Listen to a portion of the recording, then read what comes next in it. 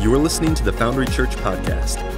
If you'd like to know more about us, visit www.foundrychurch.net. Welcome to the Foundry Church. As we get going today, I'd like to introduce Matt Koomen to you. Matt is somebody I've known most of his life. He was a student in the youth ministry that I was the youth director of for a number of years. I've known him for a long time, and I'm excited to have Matt here teaching for us today. Would you join me in welcoming Matt Koomen to the stage?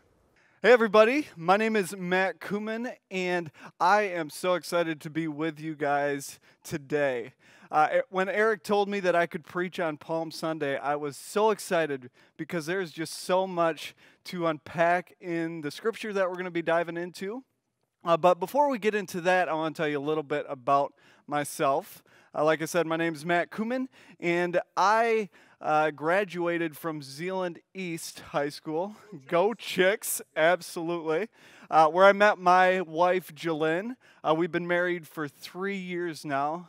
We just got back from the Grand Canyon a few weeks ago with my family. We had a blast out there. And after I graduated from Zeeland East, from being a chick in high school, I moved on to being a cougar in college. Yeah, kind of a weird correlation there. But it's like, yeah, that's my trajectory. So, in Kuiper, I studied the Bible and youth ministry, and I've been doing youth ministry in Byron Center ever since that time. But today, we get the chance to talk about Palm Sunday. And what happens over this next week in the life of Jesus and what's going to go down. Now, whether you have heard about Palm Sunday and about Jesus, you've probably heard about Jesus riding into Jerusalem on a donkey, whether you have heard these stories or not, right? That's kind of something that's known. It's actually kind of a beautiful moment because people are waving palm branches as Jesus comes into the city. And that's something we're going to talk about. But it's not actually as beautiful of a picture as we might think. So over the next couple of hours, I'm going to try and help explain to you guys, a couple of hours, thanks for catching that. I'm gonna try and explain a little bit more about this Palm Sunday, and we're going to walk through and ask some questions about this passage. And to do that, we need to talk about a few things. Passover. We're going to talk about Passover. We're going to talk about palms. We're going to talk about Maccabees. And, of course, donkeys. You cannot finish talking about the scripture without talking about donkeys. So we're going to go there as well. So if you have your Bibles with you, please turn with me to Luke 19. And we're going to be starting at verse 28. And we're going to start by reading the whole scripture passage at first, and then we're going to come back and start talking about what questions might come up during it. So, starting Luke 19, verse 28, it says this.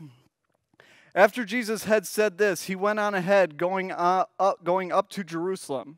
As he approached Bethphage and Bethany at the hill called the Mount of Olives, he sent two of his disciples, saying to them, "Go to the village ahead of you, and as you enter it, you will find a colt tied there, which no one has ever ridden. Untie it and bring it here. If anyone asks you, 'Why are you untying it?' say, 'The Lord needs it.'"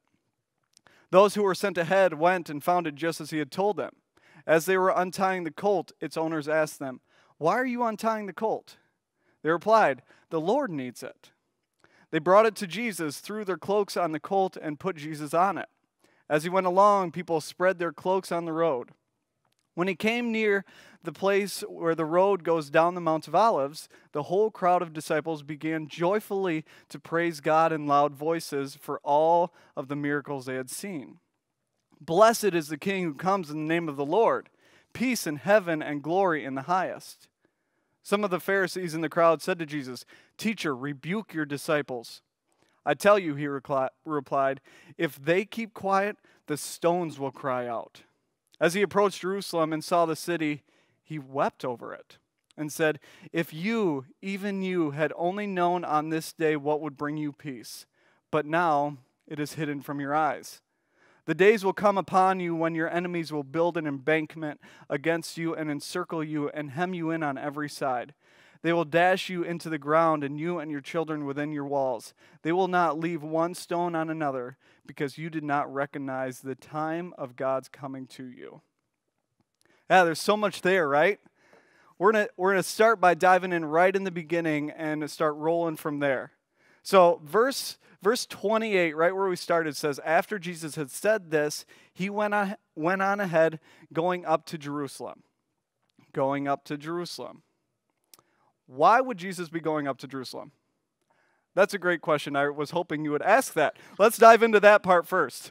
See, Jesus was headed down to Jerusalem because he was a Jew. Right? He was going to celebrate what we call Palm Sunday, what we're celebrating this weekend, which is the start of a festival. We're going to talk about that more later. And on Thursday of the next week, they would celebrate Passover. Like I said earlier, it's important to understand the context, the context of what's going on around the time when Jesus is living. Okay, so Passover is a big celebration that started about 2,000 years earlier, okay, before Jesus came on the scene. So 2,000 years before Jesus was alive.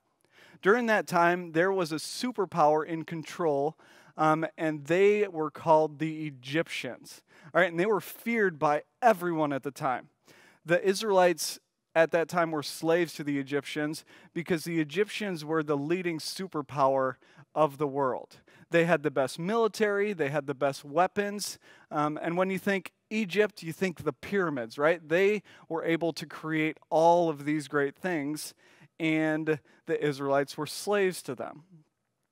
The first Passover is a moment where God, through a man named Moses, freed the Israelites from slavery. So that's the moment, that's the first Passover that they're talking about, and they're coming in and celebrating that. So the central to the celebration of Passover is the idea and the belief that through God, anything is possible. Right? With God, no matter how big the enemy, no matter how bad it looks, God is always present, right? So that is a little bit about what Passover is. But that doesn't necessarily answer the question about why Jesus was actually going to Jerusalem. So let's dive into that. Reason number one, to celebrate.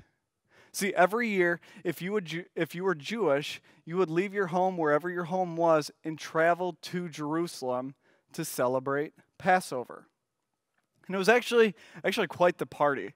There was a scholar who talked about how many people were living in Jerusalem at that time. It was about 20 to 30,000 people. But when this holy time would come up, the holy city would fill up to about 150,000 people. Right? So this place is just packed. Right? When you think of, I want you to think maybe if you just came back from spring break and you were driving through Atlanta and there was a traffic jam, right? It's a little bit like there are people everywhere, right? Think about Black Friday outside of Walmart when there's only a few TVs left and everyone's like, I'm ready for this, right? It's like there are people everywhere, but they're all there to celebrate and there's so much excitement. Okay, so they're all there to remember a time when God delivered them from the Egyptians. So reason number one is to celebrate. Reason number two is to rehearse. All right, so Passover is described in the Bible as a Jewish festival. The word festival in the Hebrew word is mikra. All right, say that with me, mikra. Yeah, it means to rehearse. Okay, what's fascinating about that word, mikra, is that they believed that it wasn't just a time to gather. It wasn't just a time to come in and celebrate, but the festivals were a time to rehearse for something that they thought would happen again. Right? When you rehearse something, you're getting ready for something that's to come. Right? So that changed the way I looked at the story. Right? When you're thinking about all these ancient Jewish people coming into town, not only celebrating, but rehearsing for what's to come, oh, that is just super cool. However, there's a bit of a problem with that. And that little problem has to do with who's actually ruling over them at that time. And those people are called the Romans. And that's a big deal to remember because at the time that Jesus was coming on the scene, the Egyptians weren't the problem anymore. They weren't the superpower, and it has become the Romans. The Romans were the new global military superpower of the world. And the Romans made the Egyptians look weak.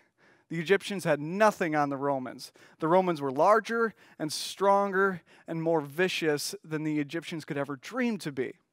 Right before the Romans came on the scene, there was a kind of a torture device that was known to be as the impaling stick. And that is about as bad as it sounds, right? That doesn't sound like a good thing. And the Romans took that and said, we don't actually think that's bad enough. We need something that lasts longer, because with the impaling stick, it's painful, but it's fairly quick. All right, but the Romans wanted something that was going to be more gruesome and would make the people live through that longer. And they came up with the cross. And the Romans took that method and wanted people to understand that you don't mess with Rome, right? You do not rebel against us, because this is what could happen. They were even said to line the streets with crosses, so that whenever people would come out of their house, they would see, if I say the wrong thing, if I do the wrong thing, I could end up on one of those. There's a lot of fear, right? And this is the world that Jesus is doing his ministry in. I hope this is helpful in understanding the world that we're looking at right now, right? So every year, if you're Jewish, you would head down to Passover festival to rehearse and to celebrate. And every year, you would pray, you would sing songs, you would tell stories about what happened in Egypt and how God worked through Moses to deliver the Israelites from slavery. But not only that, you also waited for a new Moses to come on the scene, who would lead the charge for something else.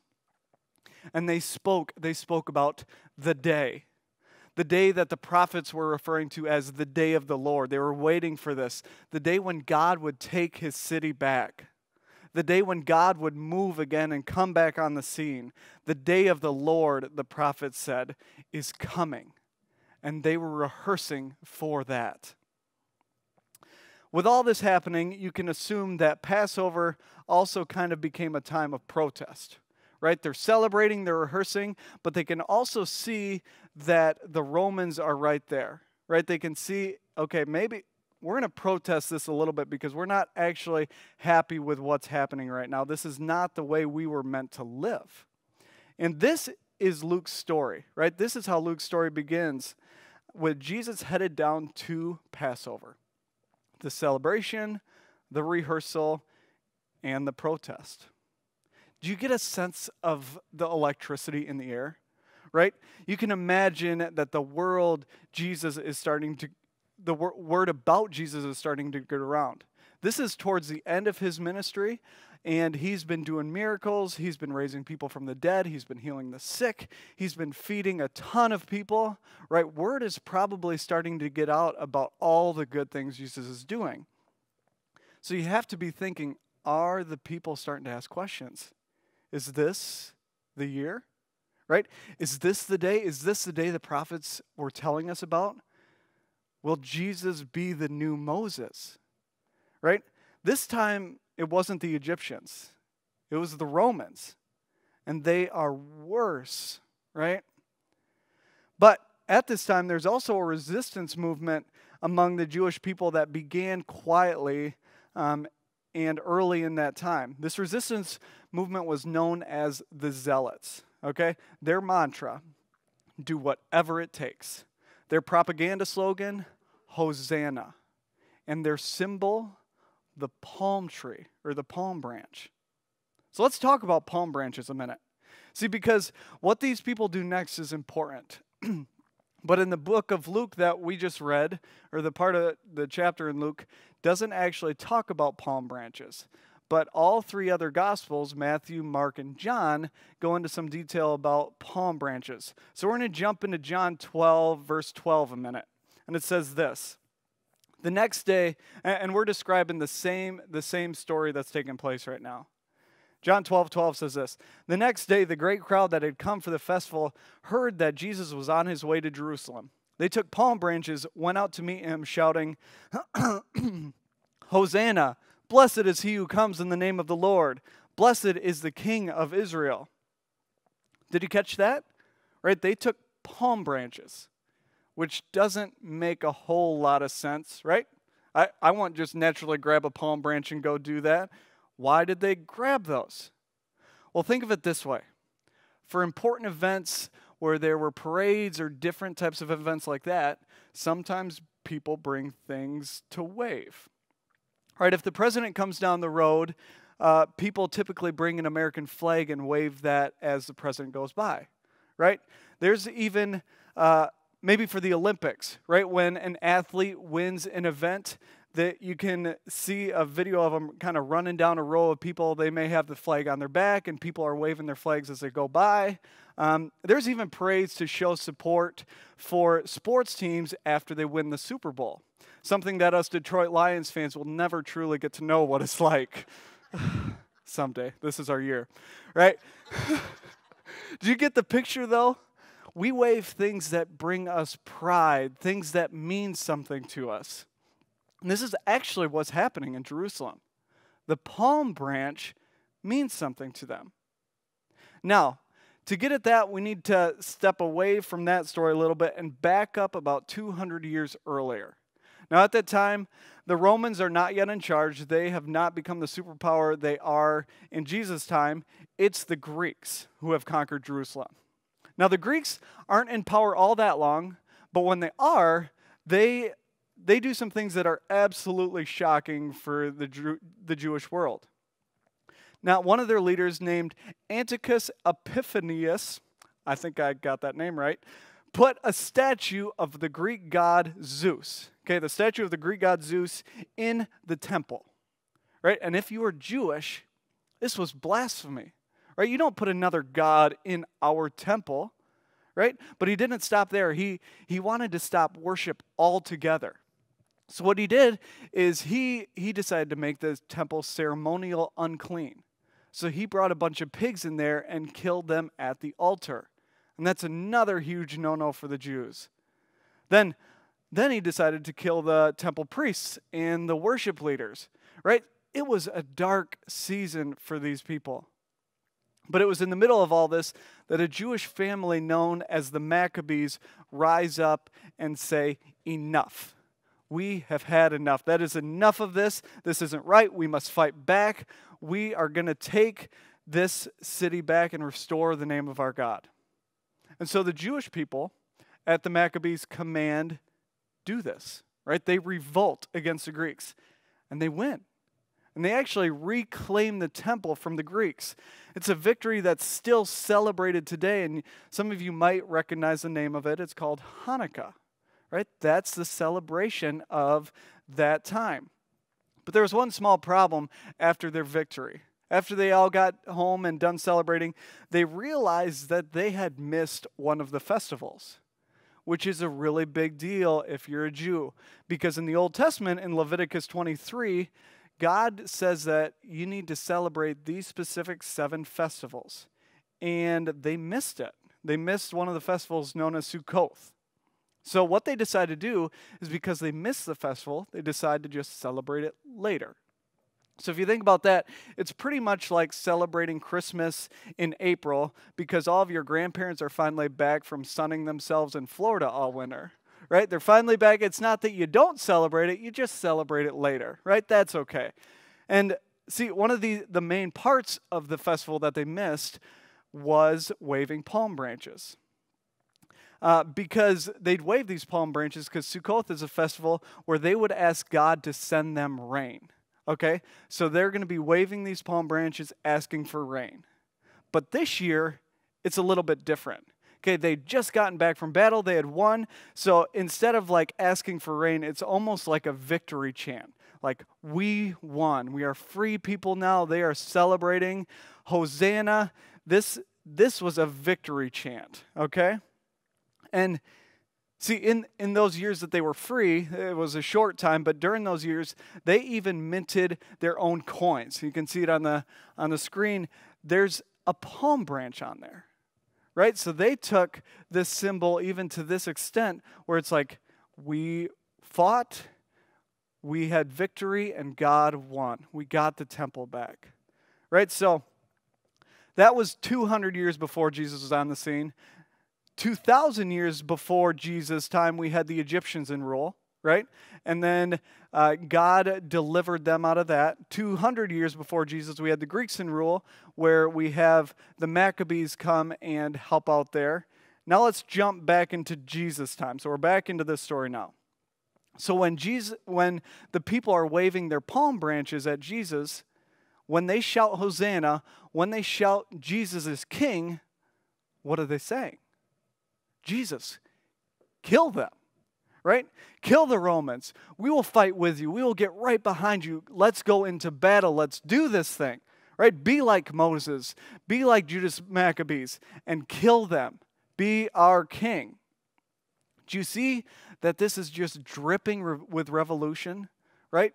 A lot of you are thinking, it's about to go down, right? This is going to happen right here and now. But Jesus does something a little bit odd. Let's catch up in verse 29 of Luke 19. It says, as he approached Bethpage and Bethany at the hill called the Mount of Olives, he sent two of his disciples, saying to them, go to the village ahead of you. As you untie it, you will find a colt there, which no one has ever ridden. Untie it and bring it here. And just to clear things up, the colt that they mention in this scripture passage is pretty much considered the foal of a donkey. Okay, right? So when you're picturing colt, picture a donkey. Now, maybe I've watched too many movies, but when I look at this scripture passage and I think about what Jesus is going to do, I think of him jumping on a stallion and riding in there and saving the day, right? A lot like what we see in the movies where Hans and his very helpful horse save the day in Frozen, right? You can get the picture, right? Very helpful horse. It's a beautiful, beautiful movie. But what does he say instead? Someone get me a donkey. Okay. Now, donkeys aren't exactly the most intimidating animals, right? I remember one of my first interactions where I saw a donkey for one of the first times at Cran Hill Ranch. My family, once a summer, would go up there for the weekend, and we would have a blast with our church up there. And I remember seeing a donkey for the first time, and I'm like, it's kind of short, a little bit fat, not very impressive. It's not all that much going for it, right? But what I remember most is that next night I was sleeping, and at 6 a.m., this horrendous noise comes from the barn area. I'm like, what is happening? Something's dying over there. And my dad told me later that was the donkey. That's just the noise they make. It's like, what useless animals, right? It's like, this just doesn't make sense. And yet, this is the animal that Jesus asked for. In that day, donkeys were a symbol for something. And the donkey actually became the Jewish symbol for peace. You see, because the only time a donkey would be ridden in war is when they were going to give up. Right? You can picture that. If you're riding a donkey into war, you're saying there's no other route. Like, there's nothing good we can do anymore. Like, here we go, donkey, right? There's nothing good left. So, you're giving up. So these crowds would be thinking, if Jesus is riding a donkey into Jerusalem, he's got to be waving the white flag, right? This has got to be it. He's giving up. But let's continue reading. Verse 32. Those who were sent ahead went and found it just as he had told them. As they were untying the colt, its owners asked them, why are you untying the colt? They replied, the Lord needs it. They brought it to Jesus, threw the cloaks on the colt, and put Jesus on it. As he went along, people spread their cloaks on the road. When he came near the place where the road goes down the Mount of Olives, the whole crowd of disciples began joyfully to praise God in loud voices for all the miracles they had seen. Blessed is the King who comes in the name of the Lord. Peace in heaven and glory in the highest. Wait a minute. That's not the reaction I was expecting the people to have. Right? That's not them seeing the white flag. They are expecting God to fight for them in this moment. Now, where would they get that idea? See, well, during this time, people in that day and age would know the Old Testament. They would know their scriptures really well. They'd study it like crazy while they were in school. And they'd especially know the prophecies that the prophets would talk about with what to look for when the new Messiah was going to be there. This is what you can look for.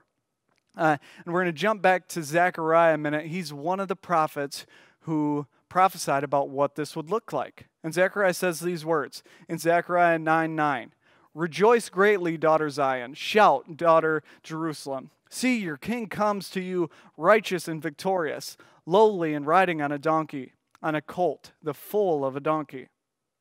You see this is starting to play out, right?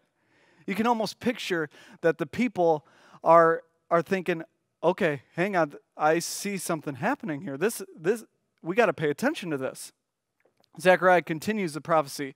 I will take away the chariots from Ephraim and the war horses from Jerusalem, and the battle bow will be broken. He will proclaim peace to the nations. He will rule. His rule will extend from sea to sea and the river to the ends of the earth. Right? The crowd knows the prophecy. They're seeing this unfold before their eyes. He's coming on a donkey? Oh my word, right? And why did they wave their palm branches? Because this is a sign of the resistance movement, right? This is going to happen. They're standing in the streets clenching their palm branches, and they're hoping for a new Jerusalem. Like, this is happening now. Luke continues in verse 39. Some of the Pharisees in the crowd said to Jesus, Teacher, rebuke your disciples. I tell you, he replied, if they keep quiet, the stones will cry out.